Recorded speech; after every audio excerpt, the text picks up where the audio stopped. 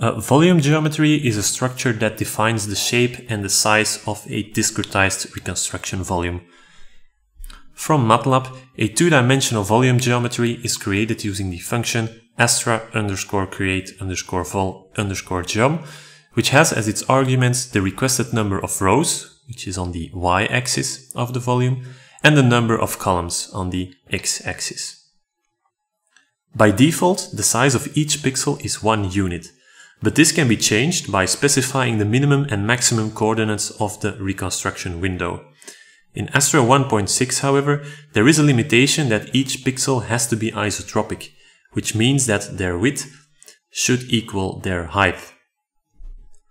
For three-dimensional volume geometries, the exact same function can be used, with an additional parameter specifying the number of slices, which is on the z-axis of the coordinate system.